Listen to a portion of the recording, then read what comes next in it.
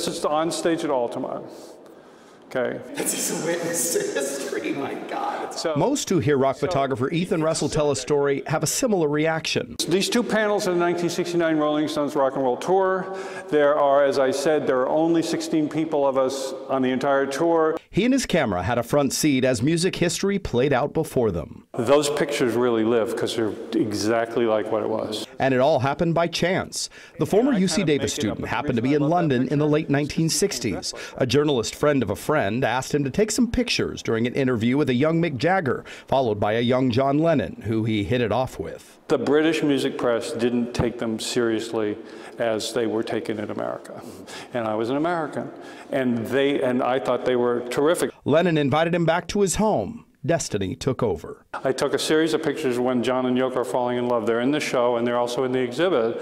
And they're just charming. You know, he's serenading her and she knights him. And they're incredibly intimate and sweet. So they've stuck with me. It's through John Lennon I got the Beatles. And he also got the Stones. He was with the band clicking away during their 68 and 69 tours, capturing this image that's among his favorites. There is no rock and roll without Chuck Berry, right?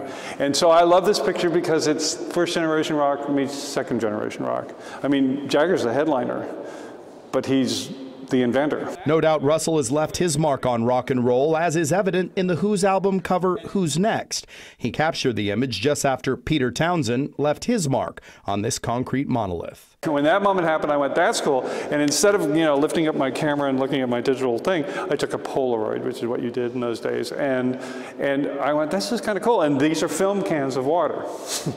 These guys, because the rest of them couldn't manage it. Right. And then we just slapped it together, sent it off. It was gone in 2 days. Perhaps his most recognizable images were captured in late 1969. For 30 days, he photographed the Beatles recording the Let It Be album. He was also there on top of Apple Records, January 31st, 1969. Well, I knew it was historic, but I didn't have a projection about what it would become. You know, I didn't know it was. They were squabbling. There's no two ways about it. So, but the idea that the Beatles would break up, it was you know, it wasn't Kennedy's assassination, but it's pretty important. It would be the last time the Beatles would publicly perform, but not Ethan.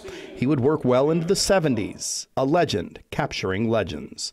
Teo Torres, KCRA 3 News.